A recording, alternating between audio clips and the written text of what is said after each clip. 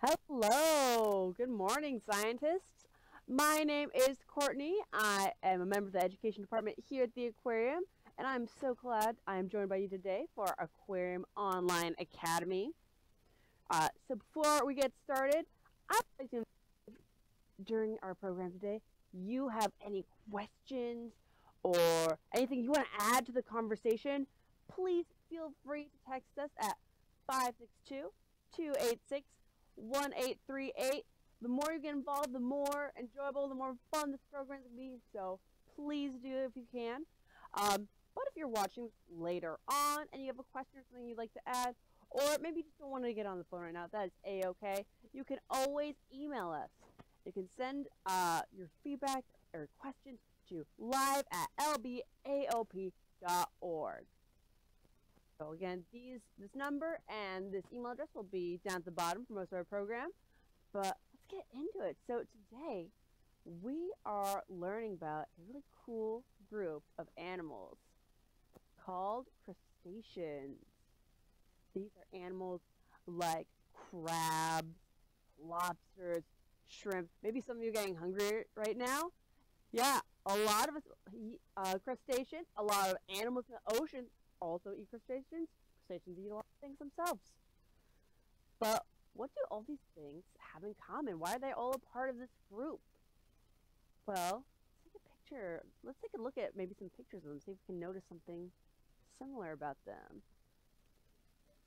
Ooh, so this is a squat lobster.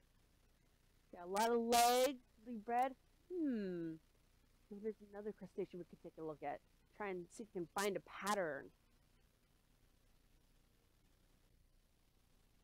Ooh, and we've got another lobster here. Let me walk to the side so you can see this big guy.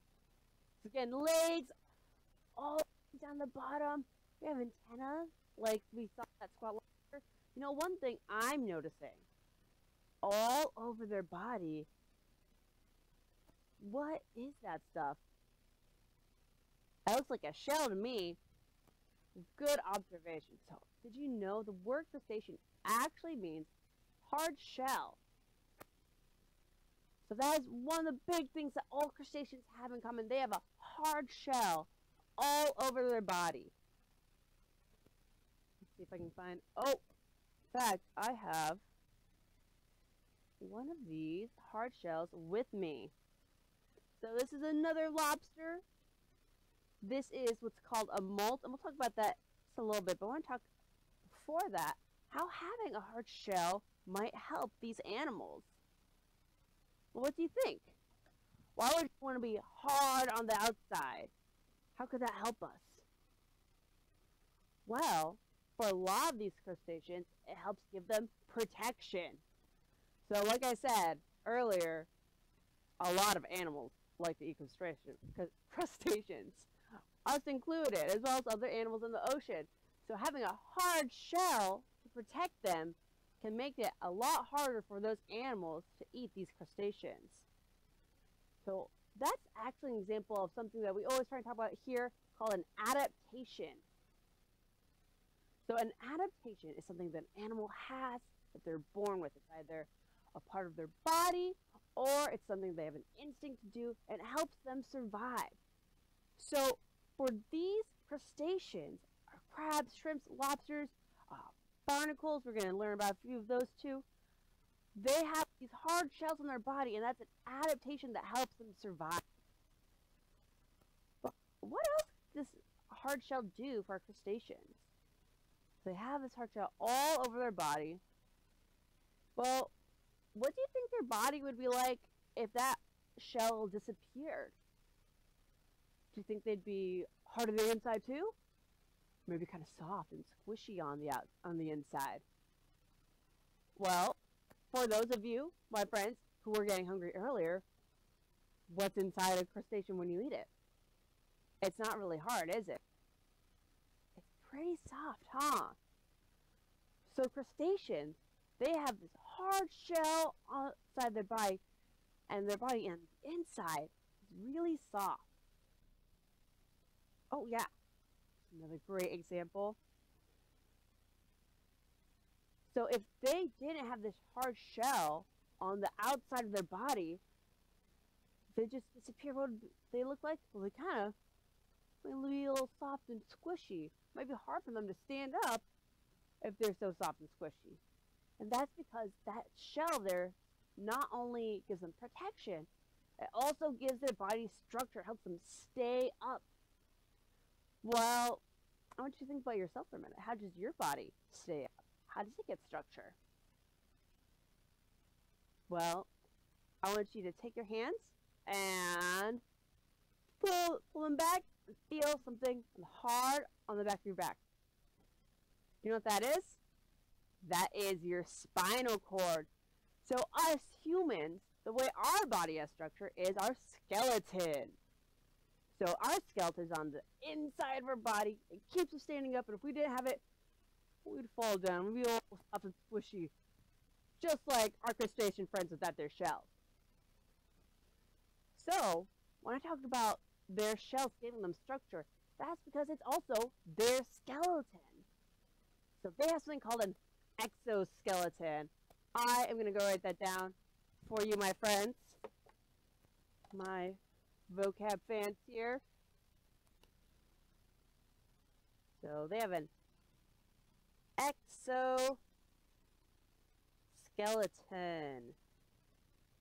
Now, skeleton, we know that. We have that on the inside of our body. Exo, that means their skeleton is on the outside. I always like to remember it by thinking about exiting. You exit to go outside. So in the same way, they have an exo outside skeleton. Now we talked about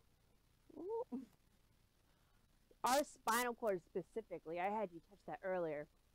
Well, as scientists, whether or not an animal has a spinal cord is actually super important to us. When we're studying animals, one big way we can categorize them, split them into groups, is by saying, hey, does this animal have a spinal cord or not? So in the case of our invertebrates, because they have an exoskeleton, they do not have a spinal cord, and that makes them invertebrates. So let's figure out this word a little bit together as well. So again, the skeleton, I'm going to start with the back half of it. Vertebrate. Now that is just a scientist's way of saying spinal cord. So like I said, we have that. So the vertebrate, and then in just means it doesn't have one. So no spinal cord. So crustaceans, some things we learned about them so far: they have hard shells. Those shells protect them and give them structure. They do not have a spinal cord. So, you know what I mentioned earlier, when I go back to, is what happens to that shell? So I mentioned I have just the shell of a lobster friend here. Now, a lot of times, when I bring this out, and I actually like to show students, sometimes I'll get concerned students ask me, is this lobster okay? Did it die? This lobster is A-okay. It did not die. We did not have to do anything to this lobster to get it. It actually got rid of this shell all on its own. So lobsters, other crustaceans just like us, they have to grow up. They start small when they're born, and they get bigger and bigger. Well, because they have this hard shell on the outside of their body, it doesn't move that much as they grow. So after a while, after some growing, it can get kind of cramped.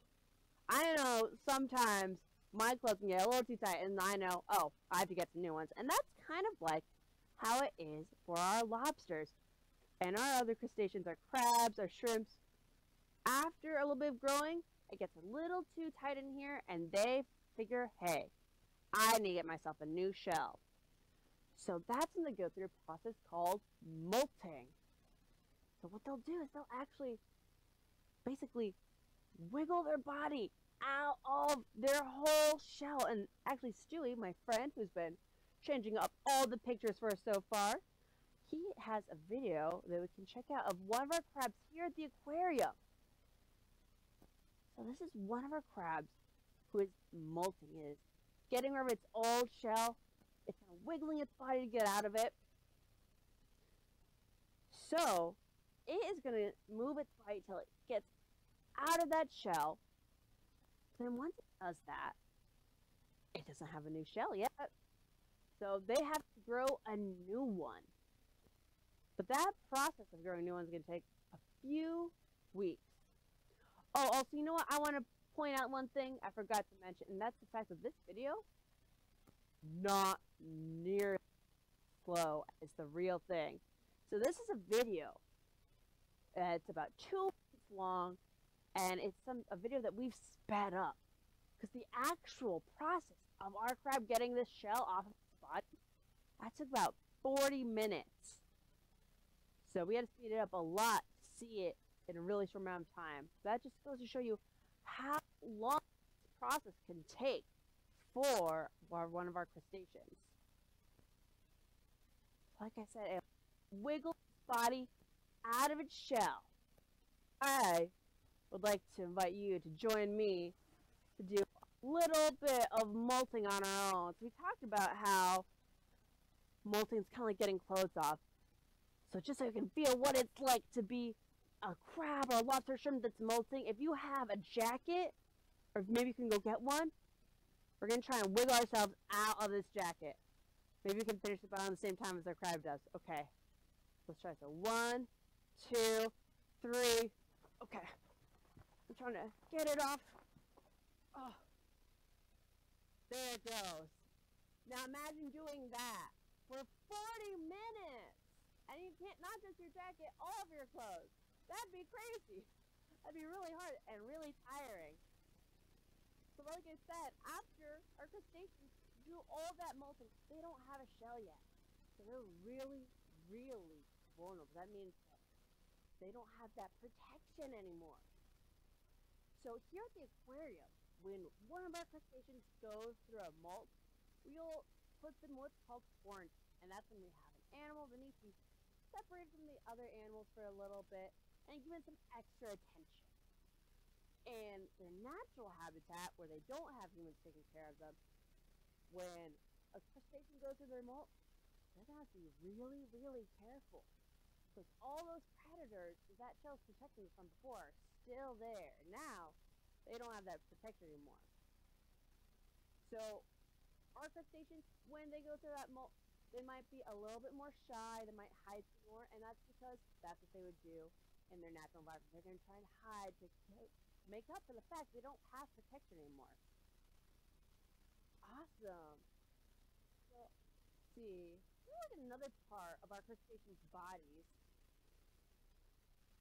There's another thing I saw on this lobster, on the lobster shot earlier. I have a little hermit crab friend. He fell out of his shell. Oh boy, maybe it's time for him to find a new shell. That is actually something that happens to hermit crabs as well. They have this hard shell on the outside of the body, their red part, but on top of that, they also have this shell. So hermit crabs, they like to have an extra layer of protection. So they will look for a shell to live in. And, like our friend right here, eventually, they will get for that. And when that happens, they have to get rid of their shell and see if they can find a new one. Well, do they grow this new shell? Well, hermit crabs, they don't grow that shell, the white one. They actually have to look around for it. So what hermit crabs will do, a lot of them will look for shells that are actually grown by sea snails. So snails, they do grow these shells. So that grows to their body, but eventually, our snails, like every other animal, will pass away and the shell will be left. And that is where our hermit crabs come in. They're going to try and find a shell that fits their body now that it's grown a little bit, and they'll grab it and take it for their new shell for protection.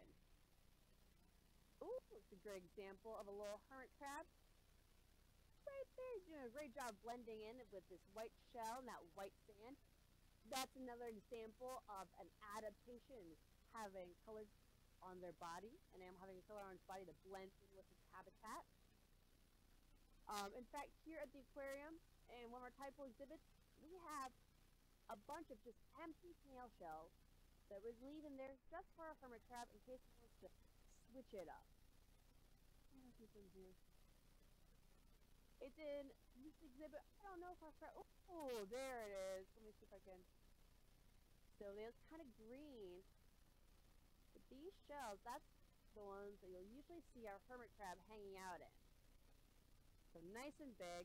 And you can see there's two shells right next to each other. So our hermit crab will just switch off between them. So it's able to switch its shell whenever it wants. It's a very fashionable animal.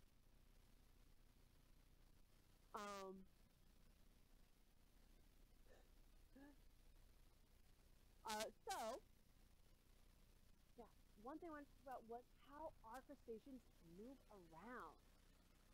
And it's really particularly based on the animals. Let's talk about, our crabs, how they move around. So Stewie has a cool video of a crab moving around. Let's just up and see what we can observe.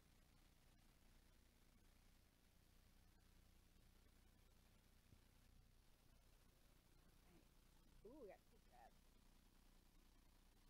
Ooh. What do you notice? There's a lot of legs that's moving. Ah. So, I noticed all those legs that are moving together. One thing you might notice about our crustaceans is that their legs aren't quite like we just have at the hip and then at the knee. They have a lot of different parts, a lot of different segments on their legs. That's another thing that ties all crustaceans together is these segmented legs. You know, crabs, well, lobsters, shrimp, and a lot of other crustaceans, they also have 5 pairs of legs. But moving in, we may have said this before, but one interesting about crabs is they like to move sideways. So let's try moving like a crab. Can you do that with me? So, move to the side and move to the side. Ooh, and you know what? As long as we have this great video, so he's using a lot of his legs to move around, but there's some that he's not using to move around, some that he's using to pick things up. Those are its claws. And it's another thing that a lot of crustaceans have. These claws, let me see if I can find it on my lobster friend. You can see,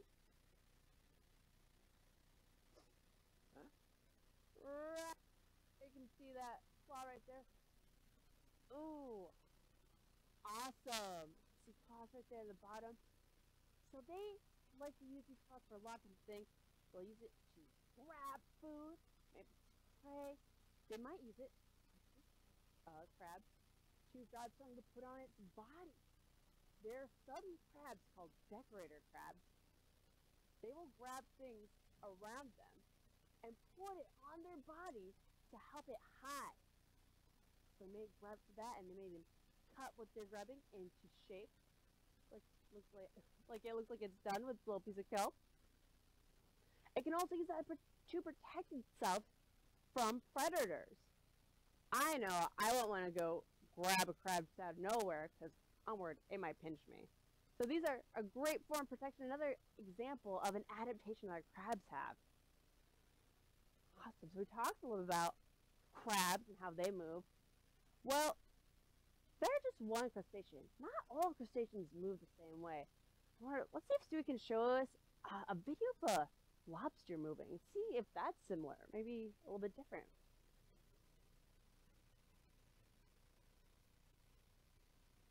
So you can see right now, even though they still have a lot of different legs that are all segmented like a crab, the shape of their body is a lot different too. They also have that tail. Ooh. Let's see. I wonder if that tail will change how it moves. A lot like a crab, but unlike a crab, it is moving forward. Oh! Wow, did you see that? That was a pretty big jump.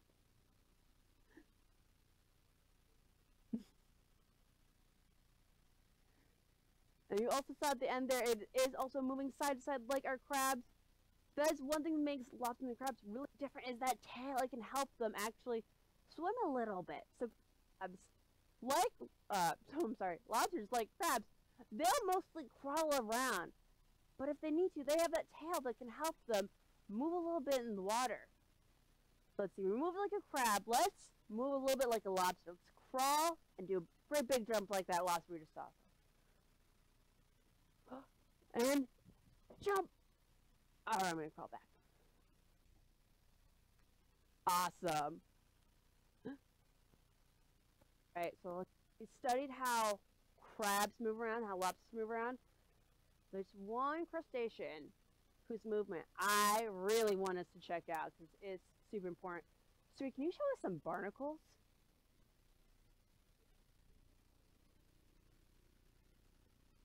So, one thing you might have noticed is that there are a lot of different kinds of crustaceans. You can actually find crustaceans in, oh, it's the barnacles I was looking for. So, how do you think these crustaceans might move? Well, see any legs? I don't. And that's because these crustaceans, they actually don't move at all. What they'll do is when they're little, they'll float around, they'll try to find a place to set themselves, and once they do, they'll stay there forever. So, these crustaceans don't move at all. So let's move like a barnacle. Great job. You did awesome. What else do we notice about this crustacean? Where is it? It's on land, right? So far, all the crustaceans that we talked about, they have been living in the water. But these ones, we see them on land. They're all dry. Well, like I said, crustaceans can live in a lot of different places. These crustaceans in particular, these barnacles, they live in tide pools. So that means they can live in the water when the tide is high. That means the water is going up really high, covering a lot of rocks and getting close to the shore. They can also live outside of the water when the tides are low. So that means the water is coming really far, all the rocks are uncovered, and the water is far from the shore. So, during those low tide periods, barnacles, they have an adaptation, a way of surviving that helps them live even though there's no water around them. And what they'll do is they'll actually trap water in their body. So they still have a little bit of water in their body so they can survive until the water comes right back over them. Now, barnacles are also really cool. We don't only find them in tide pools. We can also find barnacles on other animals. Yeah. So if you've ever seen any of our programs about whales, if you've gone whale watching or learned about whales on your own, you might have learned that a lot of times barnacles will attach themselves to huge whales. So for that, they're still able to,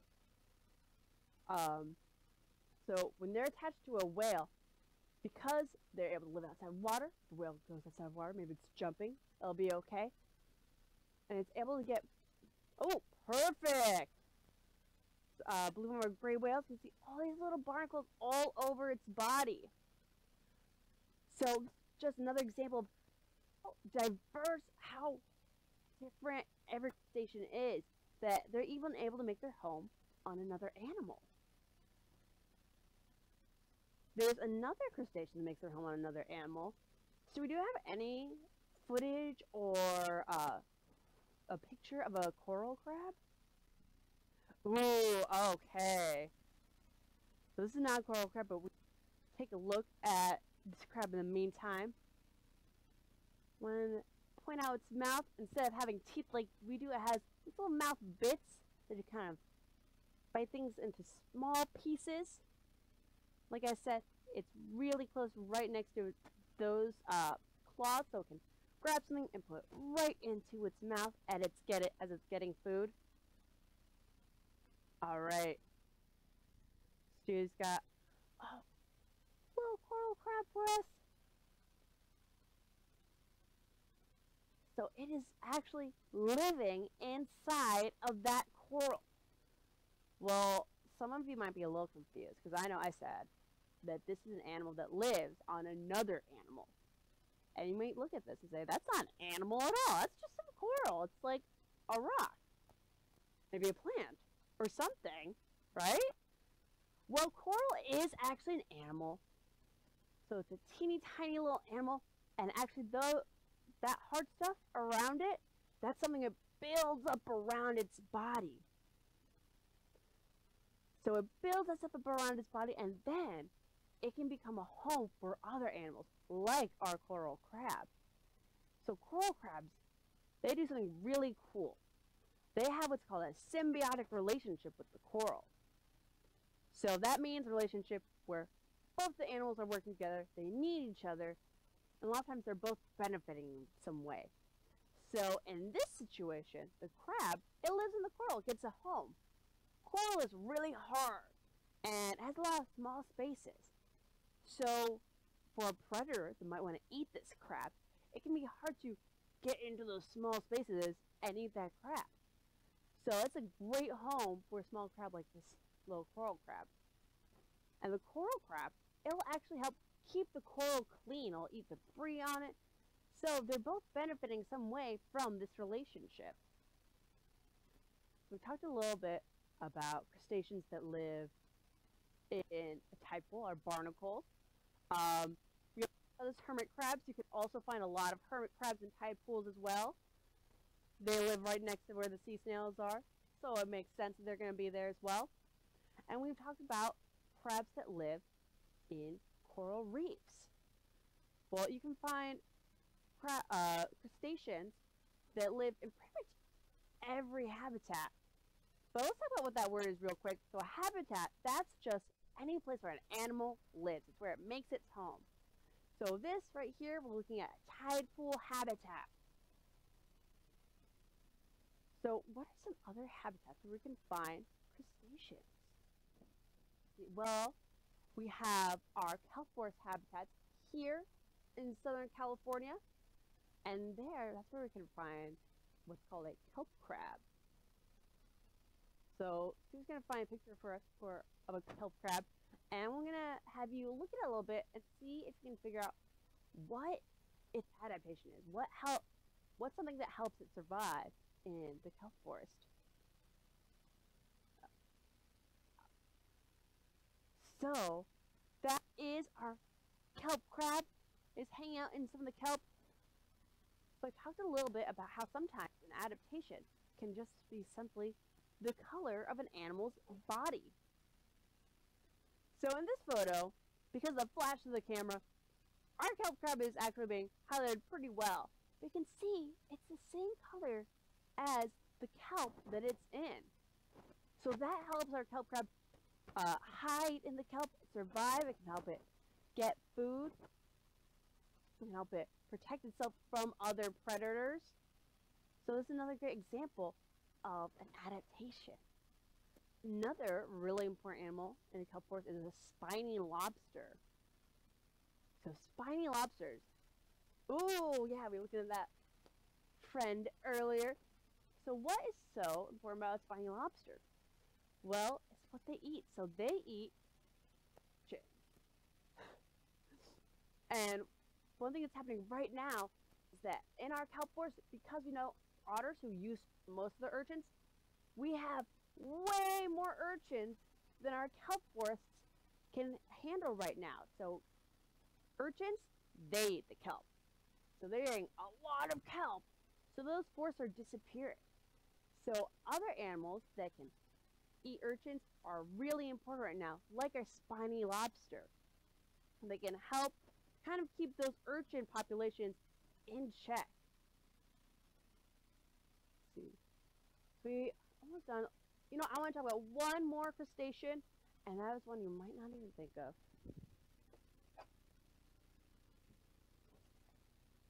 So we talked about crustaceans earlier, about how we like to eat them, but a lot of other animals like to eat them too. And this is an crustacean that's really important for other animals to eat. These are krill. So these are teeny tiny animals. They're called plankton. They're not big enough to move against the current of the water. You can find big plankton too. But yeah, so these small animals are actually food for whales. So this is just an example of all the wide range of crustaceans we have in our oceans. So I'm so happy I got to learn about this. Oh, yep, that's one of our whales that eats the crustaceans. They'll open their mouth, try and get a bunch of water in their mouth, and because the krill is so small, they'll all come into its mouth, and then it shoots the water out and keeps all the krill in its mouth. So that is it for our program. Thank you so much for joining us. I had a great time talking about crustaceans with you, and I hope to see you at one of our other AOAs. I hope you have a great day.